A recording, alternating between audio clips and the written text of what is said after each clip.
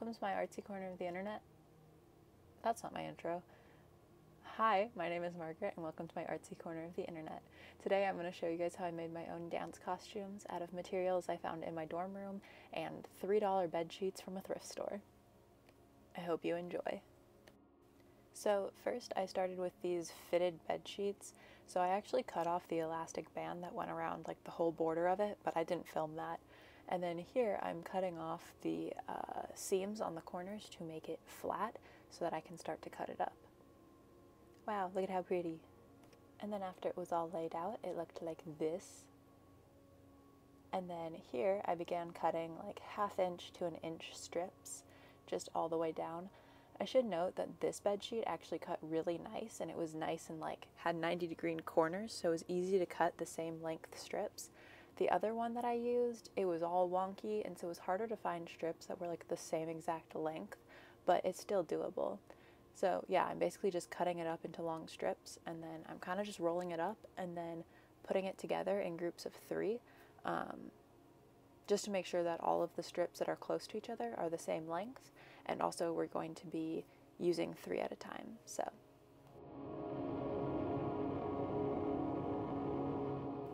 and then here I'm taking 3 of those strips and I'm just tying them together at the top to hold them together. Wow, let's say together one more time. And then from there I'm just starting to braid the whole length of the strip down. And let me tell you, I did this for so long. I never want to braid another bed sheet ever again. But yeah, I'm just braiding them, and then you have to keep on pulling them to make sure that they don't tangle at the bottom, so that's what that chaotic mess is. But yeah, you just braid it, and then at the end you tie another knot so that it doesn't fall out. Yeah, there we go. And then here's just a close-up, but one thing that I did with this, because there is a print on this bed sheet, is I kind of folded it so that the more vivid side was on the outside of the braid. Obviously, you're not going to see the print once it's all braided, but it's just nicer to see that contrast of color. And then here I was tying it to the bed frame post thing to make it easier to braid all the way down. So it's helpful if you can tie this to something.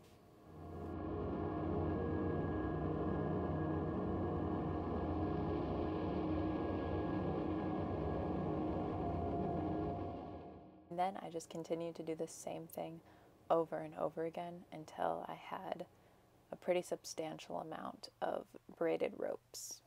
And no, this is not a tutorial on how to break out of prison. Okay, so next we're going to turn these long rope braids that we're making into what I just call like rosettes, so like little circle flower things. So basically what I'm doing here is I'm taking this knot at the end and just flipping it over the rest of the braid. And then what I did is I threaded some yarn through a darning needle, and basically what you see me now doing is connecting these 2 braids together with the thread. And so what I do is I go in between the spaces of the braid and then just pull that thread through. So I'm not actually sewing through any fabric because I didn't have any real needles on hand, but I'm sewing through the spaces of the braid.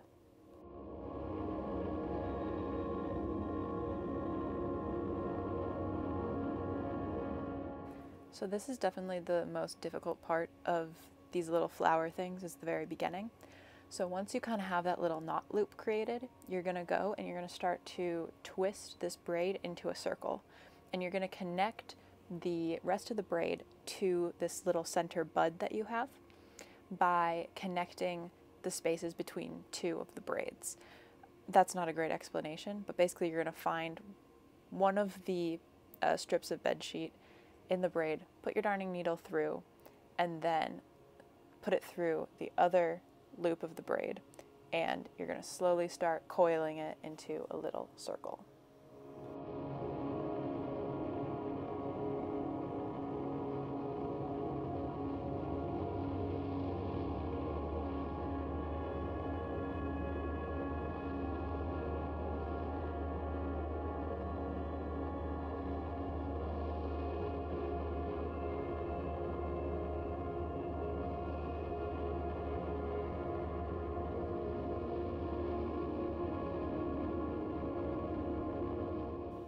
Another thing to mention here is when you're first starting off one of these little flowers, you want to make sure that the knot is on the back side.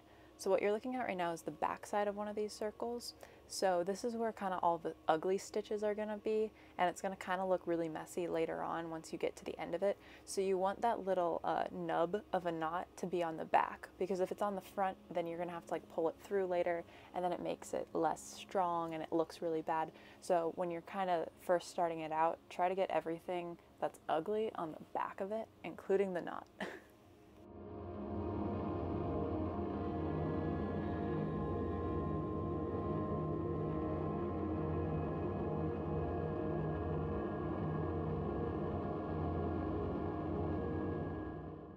So this is basically the bulk of the work. So once you have enough rope braids to start making these little rosettes, this is basically what you're going to be doing for most of it. And I would recommend just putting on like a movie or a YouTube video or something and just kind of getting to work, because once you do like one or two of them, it kind of just becomes therapeutic and mindless, and you can just kind of do it with your hands when your mind is doing something else or watching something else.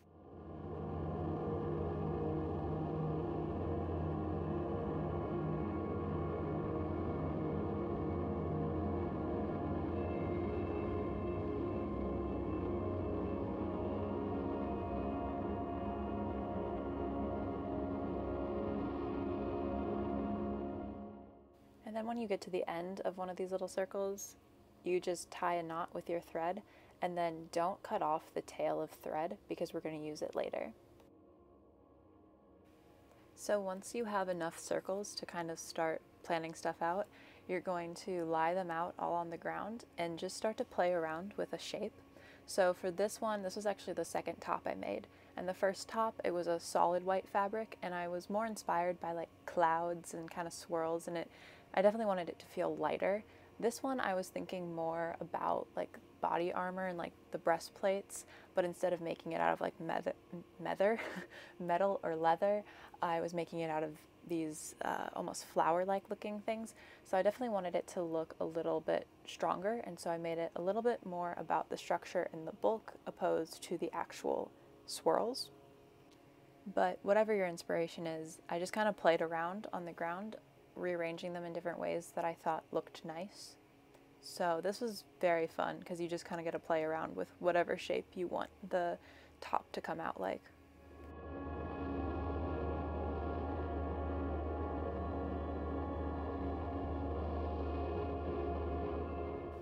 And then once I get a shape that I like, this is a very important part, but you have to flip all of them over. So as I kind of said before, there's a right side and a wrong side, and the right side looks like a pretty flower and the back side looks like a mess. And it has like the little nub that sticks out, and it has a mess of yarn that's holding the whole thing together. So once I get the shape that I like, I just went through and I flipped all the little circles over, because we're about to sew them together and you just don't want ugly knots and big stitches on the front of your costume or on the outside of your costume. So I've made too many mistakes with knitting and other projects where I accidentally sew the inside as the outside, so just remember to flip it over.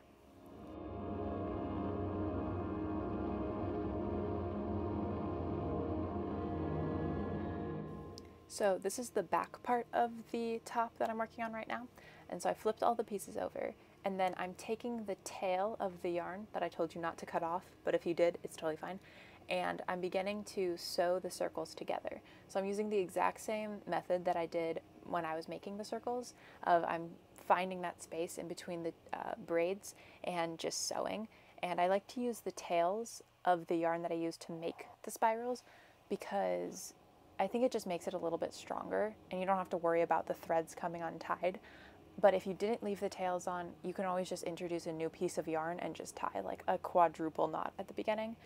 But yeah, I'm just beginning to sew all of the circles together and start to make an actual structure.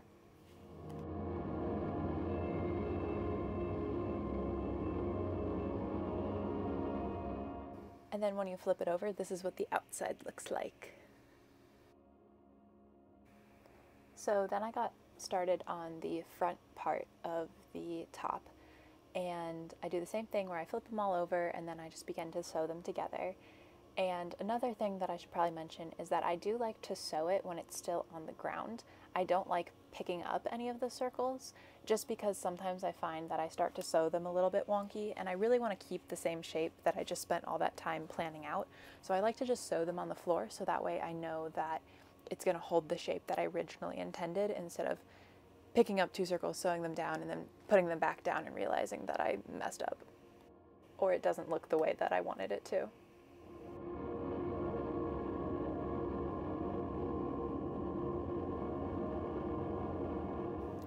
Then after all of that, when you flip it over, this is what the front looks like. And it was at this point that I realized I did not have enough rope braids created, and so I had to go back, cut out more, and braid them again, and this is my power stance while I was doing that. So at this point I had both of the front and back panels done, and I just needed straps to go over the shoulders to connect the two. So I needed smaller rosettes than I needed for the front and back. So what I did is I braided out a whole rope braid, and then I tied two knots pretty close together in the center, and then I just took a pair of scissors and cut right in between those knots, and then I had two smaller rope braids.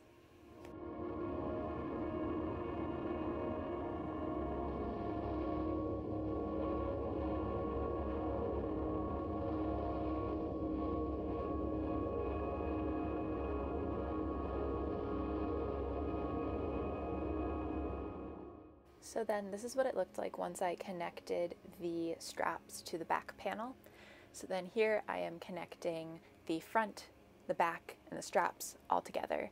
And again, you want to make sure that you are connecting on the wrong side. So this is almost more important because you don't want the front to be inside out and the back to be right side out. So just make sure that when you're looking at it, when you're connecting it, it looks like both sides are inside out.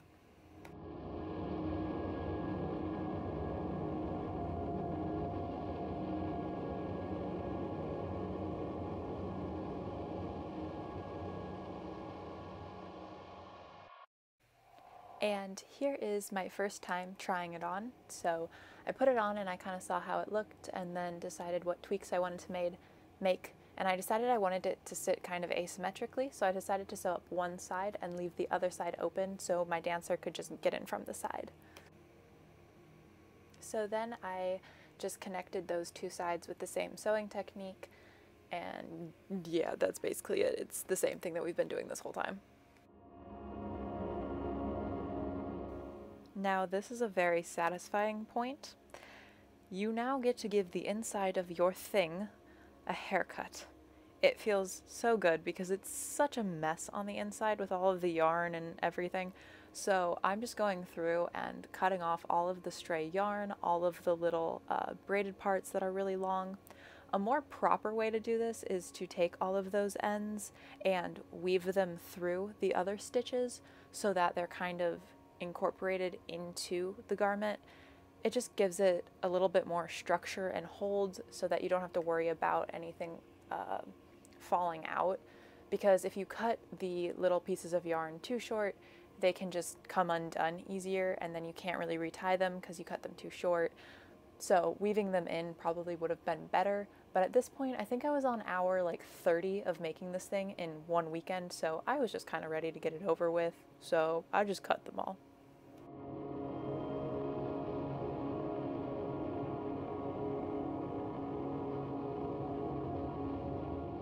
So then this is me a couple days later. I ended up bringing the costumes to a rehearsal, and I realized that I had tried it on myself and it fit, but my dancers were a lot shorter than me, so I actually had to take out one rosette on each of the straps to make it fit more comfortably.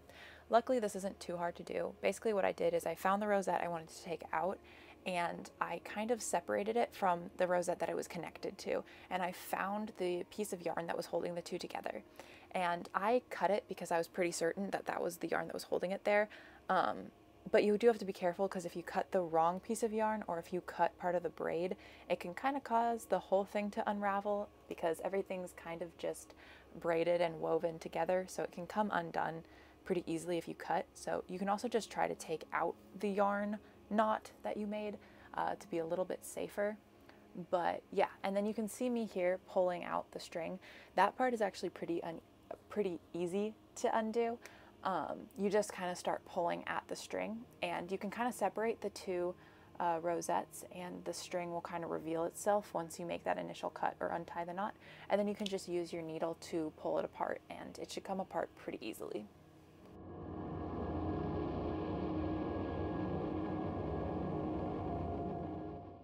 So then once I took out the two rosettes that made it too long, I just re-sewed the straps, and it was all dandy and looked like I never made a mistake. So take this as a warning, fit your dancers. And then I haven't shown you this one yet, but this is the first top that I made, and I also had to make adjustments after the rehearsal.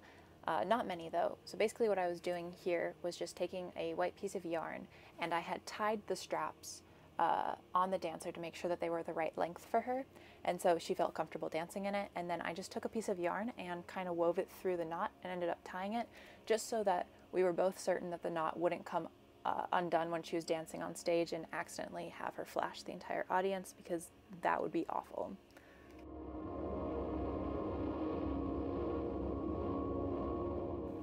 And then finally, the last little thing I had to do after the rehearsal and fitting was braid one more thing together. And at this point, let me tell you, I did not want to braid another thing ever again. I stopped braiding my hair. I was over it. But I braided this final thing so that I could use this to lace the dancers into their costumes. And it looked nice, and it was strong and dandy.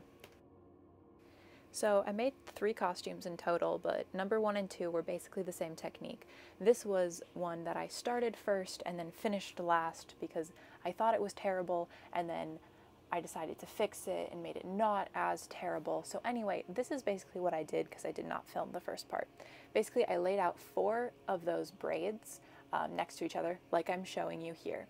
And then I created a loop braid, so I just tied the ends together to make a circle of the braid, and I made 3 of those, and I laid them on top of those 4 other braids that I had, like this drawing. So all of those blue lines are different braided ropes, like I showed you earlier. And then I sewed them all together wherever you see intersections.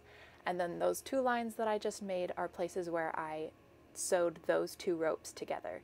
So here I'm drawing from a front view what it kind of looks like. I basically made a rope cage that had 2 straps. So the top of those little triangles are the top of the straps. I hope that made sense. It probably didn't, but there is the thing. I think I just hit my microphone. I'm so sorry, but that is the little cage that I made. I hope that made sense. It probably didn't. But yeah, I basically just made this little cage, and then I took all of the extra scrap fabric that I had from the patterned bed sheet, and I just began to tie little sections of that onto this cage. And yeah, that's basically what I did.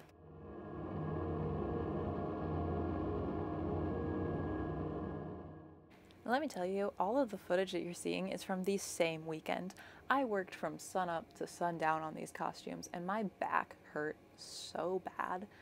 So yeah, I would not recommend trying to make all of these in one weekend because I didn't do anything else. And I watched so many true crime podcasts that I was terrified for the next week. So then here I am trying on all of the different costumes that I made, doing a little fashion show for myself in my dorm room. But yeah, I think they all turned out pretty cute. We ended up live streaming the performance. It was great. Nobody could really see the costumes because the camera was blurry, and I was like, wow, why did I waste my entire life making these? But it was pretty fun, and like, that used to be a bed sheet, and I just slapped my leg and I think you could hear it. So sorry, it's like midnight. I want to get this voiceover done. But yeah, I think they turned out pretty cool, and y'all will just have to watch the dance video that I made for this because you'll be able to see all the costumes in motion and in their fullest vivacity. I don't know what that word means, but yeah, thanks for watching me torture myself for a weekend to make these. I hope you enjoyed.